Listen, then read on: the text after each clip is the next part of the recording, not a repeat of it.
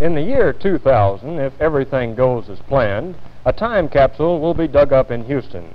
Inside will be the predictions of over 20,000 students on what they think life will be like about that time in Houston and the United States.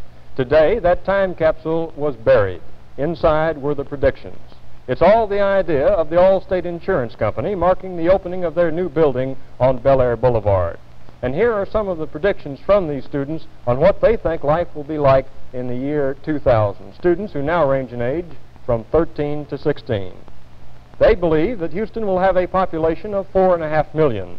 Freeways will be passé because everybody will have a flying saucer and they'll be visiting other planets with those flying saucers. Schools and study will be a thing of the past because brainwaves will answer everything.